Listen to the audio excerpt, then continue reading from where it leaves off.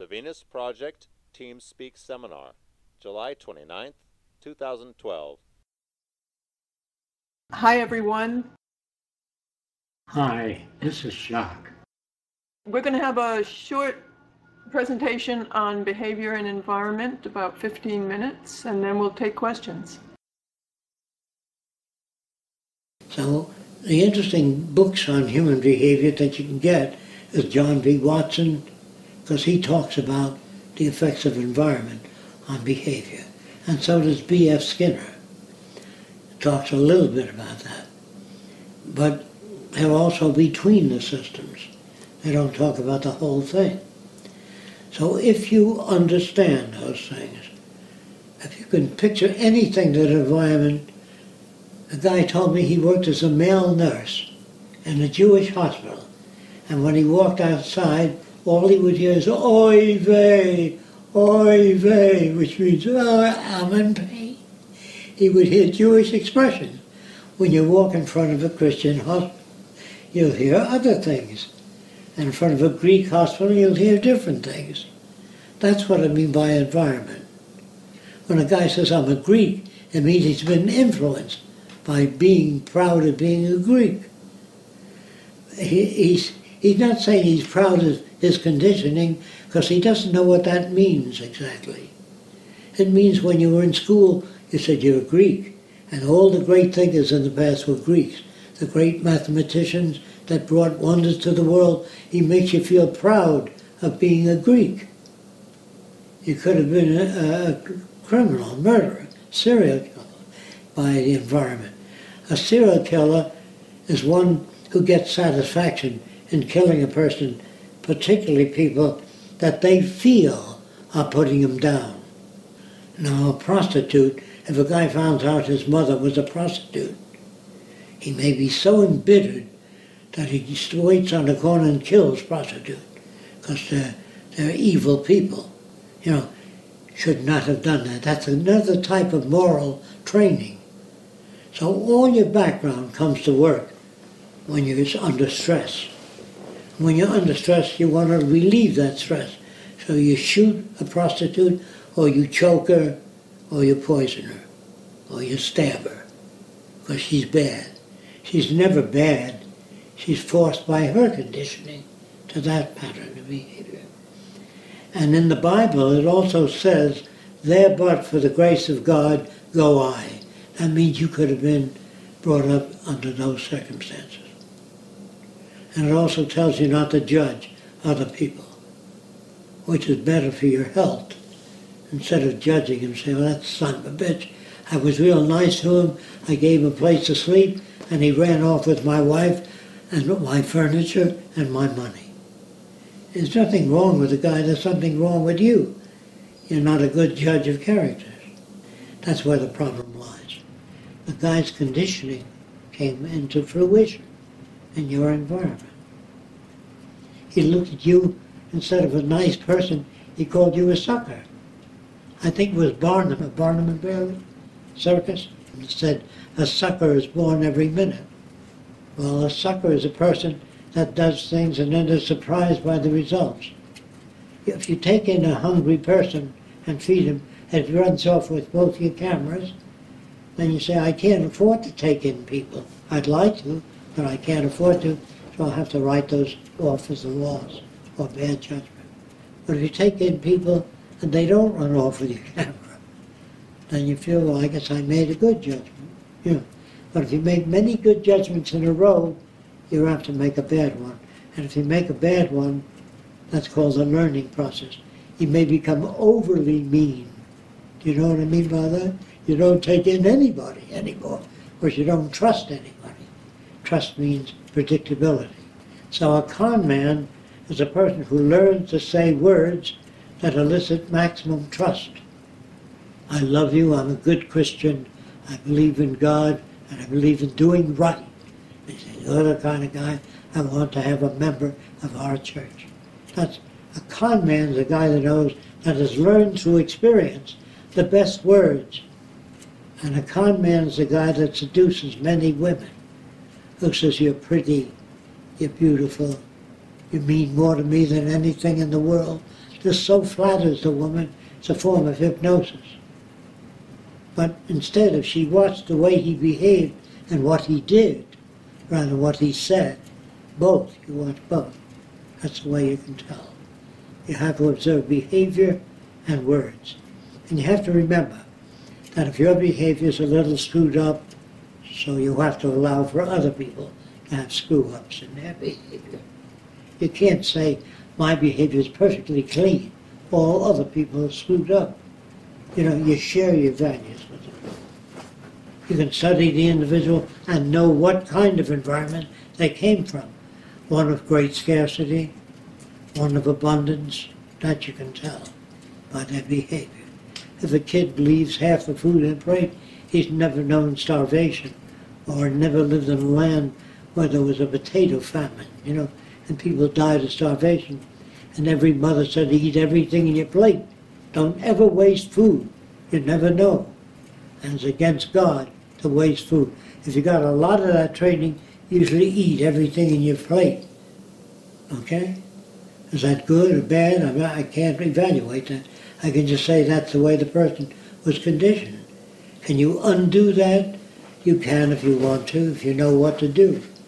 You always provide them with more food. Force children to eat. Kids that I'm full, eat more. Then they always resent eating because you always say, you eat everything that I put out there. Or tell the kid, they say, how much food do you want? When you're putting it out, get to stop there and say, then you can say you can eat everything. Because you're the one that ordered that. But if you put a whole bunch of food in front of a kid, you set the stage for trouble. If you want a kid to have a good appetite and eat well, always put a little less than they ask for. Kids say, can I have more of that? Do you understand? You manipulate the variables in the environment. So it's always the environment. The schools, the lectures you go to, the books you read, the television shows, the medical experiences, always environment. I know of no case of a human being coming up with all kinds of ideas without environment. Environment doesn't mean school always. Experience it means. Your parents, your friends, what they did. If a person changes their environment, let's say they lived in Israel till they were 14 or 13, then they moved to Germany, lived there till they were 25, their conditioning is a little more German than it is Israeli. It's assuming they worked there and married there and settled there. So if you lived in the South Seas for 20 years, but you only lived in society till you were 11 years old, your parents moved to the South Seas, you'd have a combination way of thinking between the formal of Paris, wherever you were raised, to the time you spent in the new environment. But if you spent most time with your parents, it did not associate with the natives because you thought they were inferior. You may not learn anything from them. Are you sharp on environment? Any questions about environment? Do you want to talk at all about a more optimal environment that's... A more optimal environment teaches kids about the effects of environment on behavior and not to judge other people except modify their behavior if you know how. And then go into behavioral modification, how that's done. So the kids of the future, I would say, would know roughly how to go about raising a kid to be less of a problem. Like I tried to condition my wife not to go into the bedroom when the kid made a lot of noise. When it was silent, go into the bedroom. Whenever, ma, don't go in anymore. When it's quiet, then go in. Otherwise the kid makes a lot of noise. Kids don't know anything, they just know that noise brings mommy in. No noise brings nobody in. And besides, I'm bored, so the kid makes a lot of noise. Otherwise he finds something to do. And when you come in, that interrupts what he's doing. And you pick him up, he might cry, because whatever he was doing might be pleasant to him. There's so many films have to be made on children's behavior. And that's what kids watch in school. They watch the films and how these kids get to be a certain way. So they don't get mad at a kid. If you understand, if you put a match to straw, it burns. If you don't understand that, you got a problem. So we try to give the kids all kinds of physical reference only, not opinions. When you give an opinion, say, I'm going to speculate on something. I'm going to see if this holds true or not to this particular example. And say, when another kid says, well, is it so? The guy says, I didn't do the experiment yet. I don't know. That's the way kids will be in the future. They'll be great at saying, I don't know yet. I'll let you know in 3 or 4 days. So if you see him 3 or 4 days later, say, my Aunt Minnie was sick and the family had to go there, so I couldn't watch that film that you wanted me to watch. You know, so you don't control everybody to that extent where you know every minute of the day. You don't know when they got measles and couldn't go to school, didn't learn that certain thing. So again, if I tell you, if you find yourself judging other people, it means you're still steeped in the present day environment and influenced by it too much. And when you think about things, you tend to think the old way. We do tend to do that, go back to the old way, instead of trying to think the new way. It's harder, because it's new. That's why it's harder. Anything new takes more attention. So what is called psychology will be called behavioral sciences, meaning finding out what the facts are that shape behavior. And if your parents swear every time they drop something, the kid tends to do that. Isn't that amazing? Little kids. If you bring up a little boy, say a little girl, about 6 years old, with a very old grandmother, who says, we're going to church on Sunday. The child will speak like that. We're going to church on Sunday. So when you look back, you see a child instead of an older person. The child will talk like an older person, but it won't walk like an older person. It'll do things like an older person. Say, oh my, there's so much dust in the house. If the old person says that a lot, the child will say, oh my, there's so much dust in the house. And you say, well, that's strange. It is rare, but it does happen. The older a language is, the more thalamic it is, meaning more emotional rather than based on information. The modern language is computer language. And computers will eventually learn how to talk to one another with a minimum amount of effort. And they will teach people a better way of doing things. Because the computer can't afford a sunny day in May. Especially if you're running machines. One machine doesn't say, how are your ball bearings doing? And it doesn't, well, if you asked me that Saturday, I wouldn't give you a right answer. It says, can you change ball bearings? No. And leave the subject alone. You understand, the machine can't afford to take on, how's your grandmother in Milwaukee? Or who invented you? It doesn't matter to machines. Nothing matters to machines except the way you program them. That's why they tend not to better themselves, but they could be programmed to improve themselves. Well, when a machine improves itself, it doesn't say, I'm improving myself, I feel good. It can't do that. It can just improve itself. But can a machine be created with a survival instinct like people and animals have? A machine can be created to avoid fire, back away. It could be avoid a precipice. Now you say, gee, it has self-preservation. That's your projection. A machine can be designed so when it gets near the edge of a table, it stops. It scans, but it doesn't say, if I go off, then I'm going to break into 50 pieces. And it's going to hurt for several days. No machine ever experienced pain, but it could be conditioned to stop. You can make a robot, and you can tell the robot that your grandfather was just killed in a plane crash. And the angle of the eyebrows will change. You say, oh my, how awful, but it won't feel anything. It's just an automatic response, just like the undertaker. If you've been an undertaker for 40 years, the guy said, my brother-in-law was killed. You say, it's very depressing. But he doesn't feel as much as the average person. Everybody says, your brother-in-law is, a funeral director. Well, every day he hears 45 people a day that are dead and ready for embalming. So he doesn't feel sad at everybody he buries. He may move, right? He may say, that's a horrible experience. I can imagine how much you suffered losing your first wife after 3 weeks of marriage. He may even say it better than another person. But that's because of 50 deaths a day. The bigger the funeral home, the less identification with sadness. And if you sell wedding gowns, you're going to say, congratulations, may your wedding last forever. You know what I mean? Well, you see, the average wedding lasts 5 years today. So you could order a gown for an hour, but remember that. But they say, what are you, negative person? You terrible person.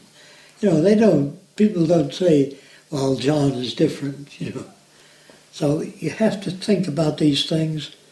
You have to toss them around in your head to fill your head with differences from the way you were brought up. But you must share it with your friends. If you don't, you lose them.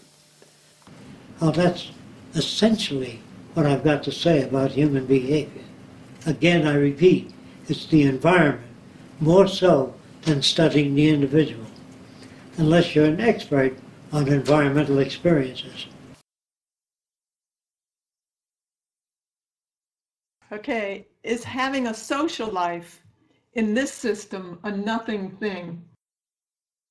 In the system, people believe it's a something thing. But it depends on what you mean by a social life. You have to lay it out more so. Somebody's asking about if they can have an update regarding the film script. We will better be able to tell you within a week or two. We are going to see the first draft from the scriptwriter that we commissioned. So we will know. We're very anxious to see how it's going at this time. So we'll know hopefully within a week or two. During the construction phase of the first city, won't it be better to begin with the design and construction of the automated construction equipment rather than stick building, I'm not sure what they're talking about, the first city, then use them to build the city?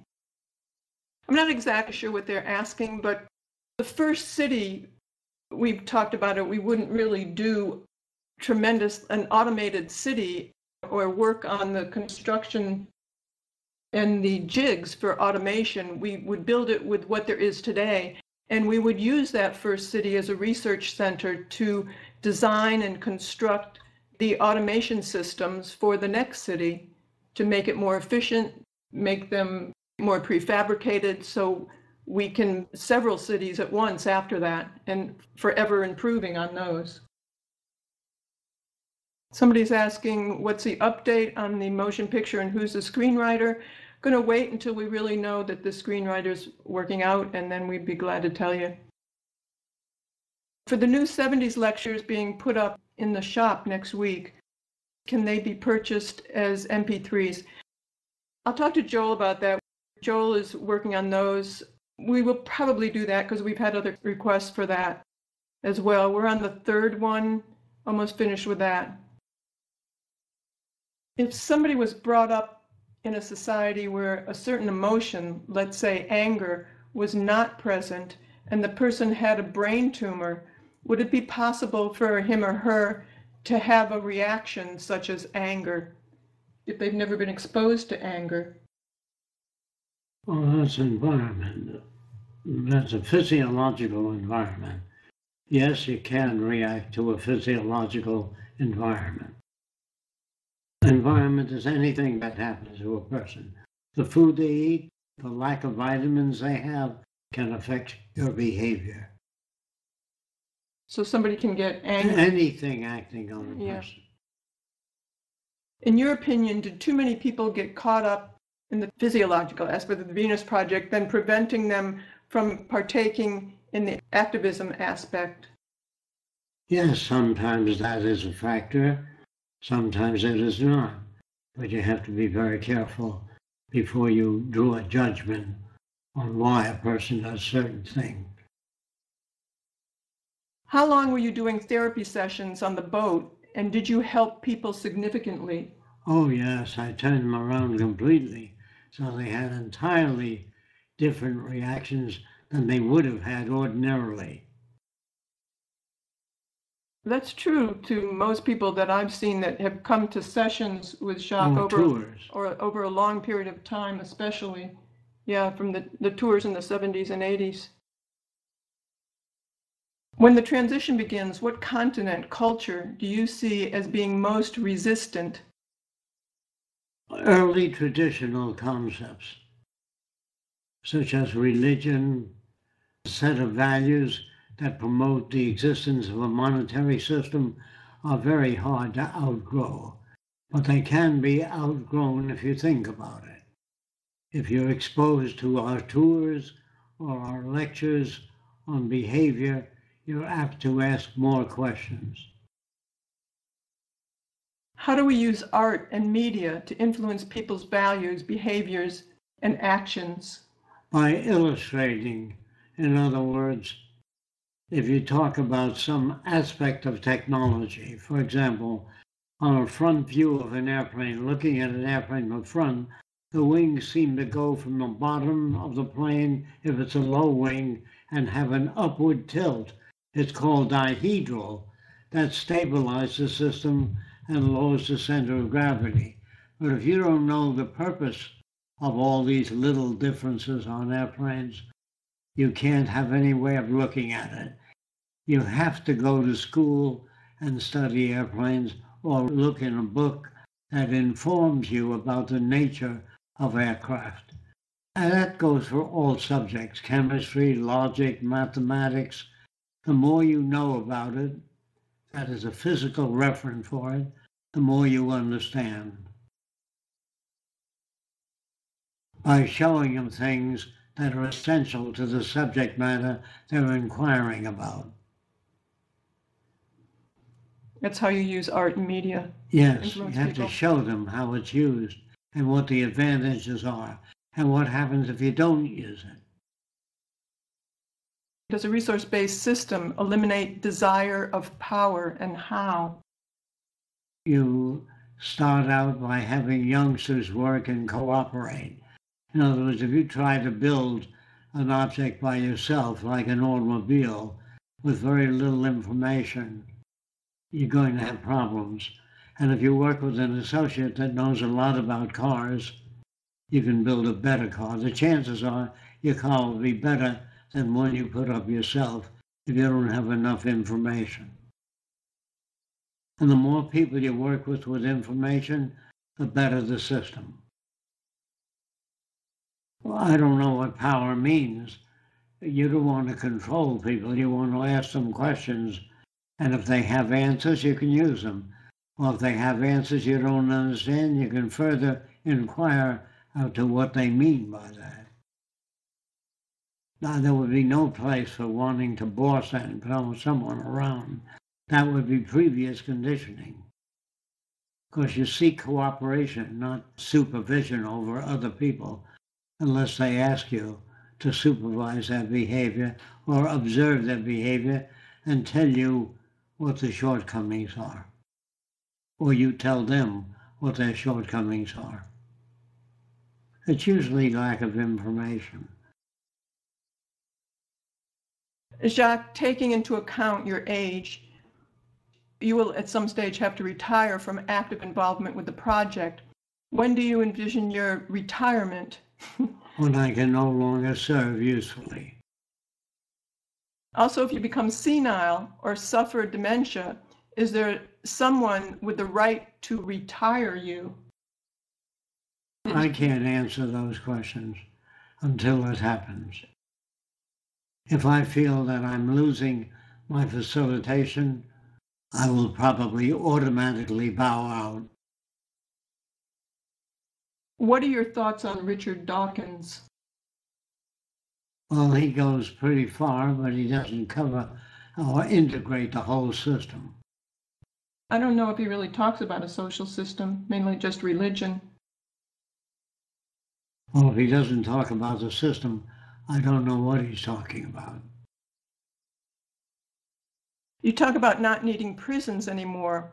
How would you deal with psychopaths currently in prison or alleviate mental imbalance? A psychopath belongs in a hospital, not a prison. Right. It says, how do you alleviate mental imbalance due to genetic issues? We do the best we can. If we cannot eliminate it, they're hospitalized and treated as best we know how at the time. Is there any reason to actually own anything in a resource-based economy when we would simply borrow anything we need from a library-type system? Yes, that's true. Yet there wouldn't be any need to own anything. Unless you do that work as a constant, then you would have a lab which is at your exposure to investigate anything you want to investigate. If you need to work with a microscope all day long, or all week long, or all month long, it is there for your use. Why did you stop taking an interest in your children? I can't answer that. My children, when they were well enough informed, they can carry out a function. If they were not, I had to work on them constantly so they were able to carry out a function. I never lost interest in them. Yeah, I don't know what the question is, unless you're talking about way back in, I guess it was the 50s or something, the judge always assigned the kids to the mother. It's changing more so now. Yes. With joint custody, but back then it was very restrictive. It's very difficult to raise children between many different systems. They may even be harmful. Jacque, did you have any friends in the 20s which shared the same values as you? Did you have a social life? Yes, I had a social life, but we didn't share the same values. If we read a book that we felt was enlightening, we would recommend it to one another to enhance the facilitation of everyone. The 20s, would that be with Jacque Catron and Eli, and you had a lot of... Well, not completely, but we would share whatever values we were able to share at the time. Don't forget, knowledge is cumulative, and in time you learn more, and you learn how to do things better than you did in the past. And so it's ever-changing. There's no fixed set of how to build a house, or how to design a computer, or how to design anything. It's always growing and changing if you're brought up with the appropriate information. And you know your own shortcomings, you know where to look for information. This person is asking if this statement is true. During the transition, many of the city's buildings, energy projects, etc., will have to be funded, and after the Venus Project gains more land and resources, they will be able to construct things without using money, and instead using the resources that they have available. That's pretty accurate, yes. Do you have any announcements that you'd like to make? No, nothing new right now. You know, we mentioned we're going to Russia last time and to Bosnia, and the information's on our website. England. Yes, and to England. So not right now. We're busy working on a short version of Paradise or Oblivion to show in Russia, and been busy working on my lecture, and Andrew is going to be presenting in Russia as well if everything goes through with his visa. And so he's been working on that when he has any spare time. But nothing else to report right now.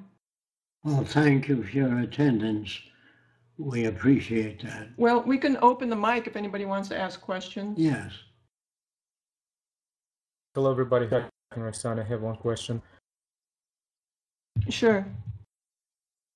Sometimes it seems that even if person has relevant information, they can have problems with processing this information for their benefit. For example, smoking doctors, they study detrimental of the smoking. They can see people every time who has this effects of it, but they have problems, but they still smoking. Can you please elaborate on that, on the mechanism why they still not apply this information to themselves? Sorry, I was They just... really don't appreciate that yet until the smoking begins to affect their behavior or gives them pain. Most people don't recognize that until they're in the middle of it. Isn't also relevant information really not conditioning all the time? Conditioning is what you've been brought up to believe, and that isn't always relevant to your behavior.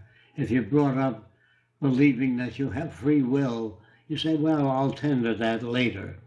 You don't know enough about the habits and how to break them and how to interfere with habits that you enjoy and you wish to pull out of those habits. You have to practice, just like you have to practice tennis or golf to become better at it. You practice it. The same with logic and reason. If you don't have enough background in it, it's very hard to be reasonable. So how do you can suggest to work with that? Is it going to be better if I can find out the immediate benefits or immediate detrimental effects and can point it out to the person, not, for example, the doctor, maybe somebody else?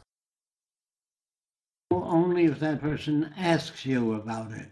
If the person says, what do you think of my value system? Then you can point it out as better. But to just move in and attack people for what they believe is really inconsiderate.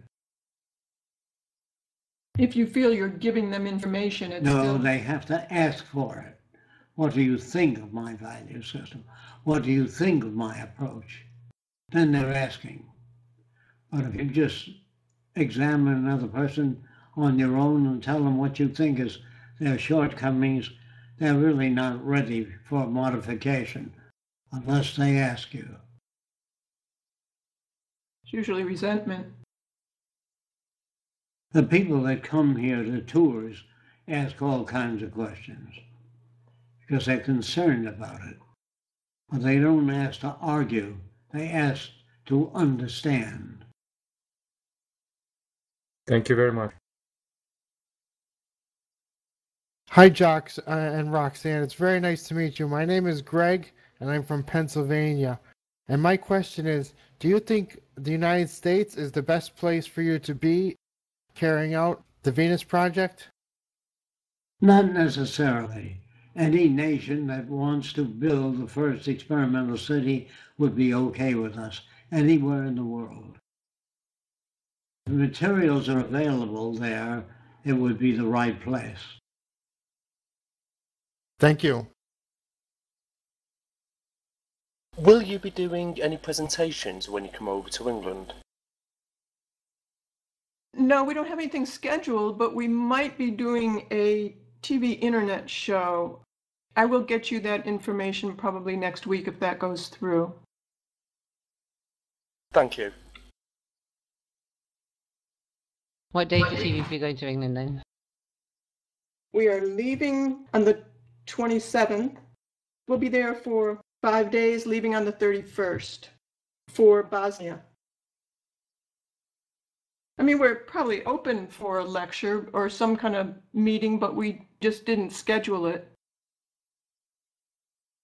Here's a question from the audience. Jacque, what role will you take during the first city design?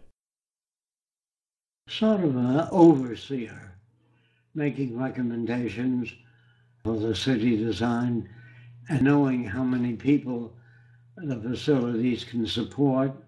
I would have to know a great deal to tell you more. See, people say, what will the city look like? It depends. Do you want a city for 10,000, 1 million people? They would all differ. So if I give you any description, it wouldn't be probably what will occur. What will occur is when they tell me, can you design a city for 10,000 people as an experimental center and with so much facilities that the roads exist to get to that city and the fabricators are nearby? I'd have to know all that. How far are the generating plants Do we have photoelectric cells available in the area? Not having any of that information, it's very hard for me to give you an idea of what the first city would be like. Mainly advisor and guardian of the general direction. Yeah, and designer.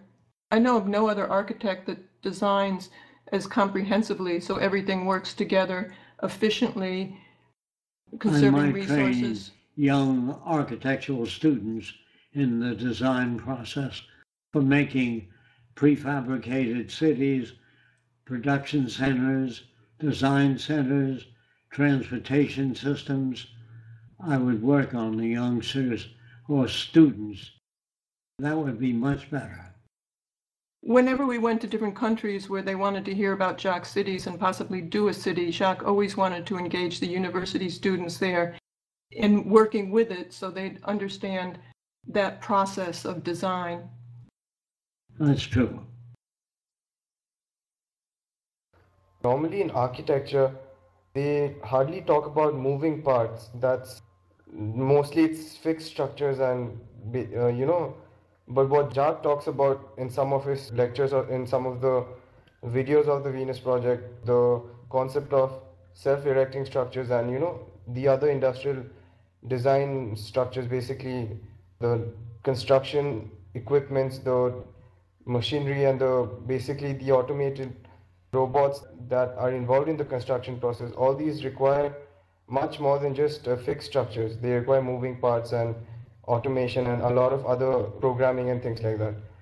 So how do you get about going beyond the concept of today's architecture and mix the knowledge that you have from a general point of view and bring it into your design perspective? Design. Just like any new subject, you have to instruct the students in why you do things a certain way and how they can learn how to do it that way. You have to take over and show them how, if they're not familiar with it. And you include many interdisciplinary teams too. It's not just architects designing not just architects. The city There's system. Electrical engineers, power systems, elevator, transportation operations built in the city. Everything that the city requires will have to be understood. So people have maximum advantage living in that city. So understand that every city is a different project. And every city that you advance and design can be improved. Things are in constant change. There's no utopias, no final frontiers.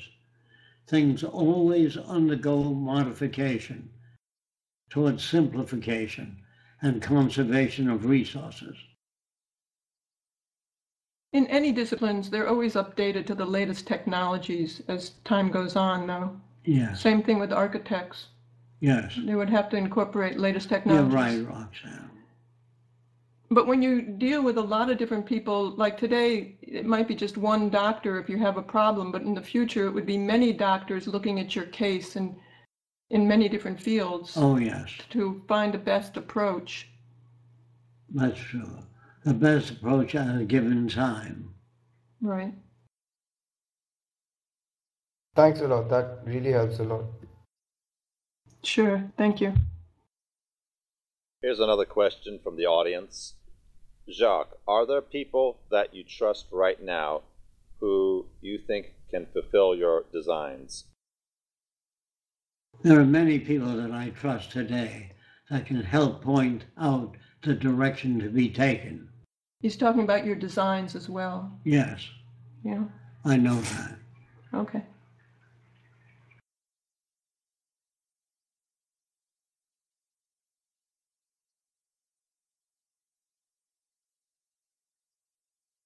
Okay, then. Thank you, everyone. Yes. Thank you very much. And keep up the questions. Yeah. And thanks for all your help. Yes. For those who are helping out there. We hope to see you next week. Thanks to you guys.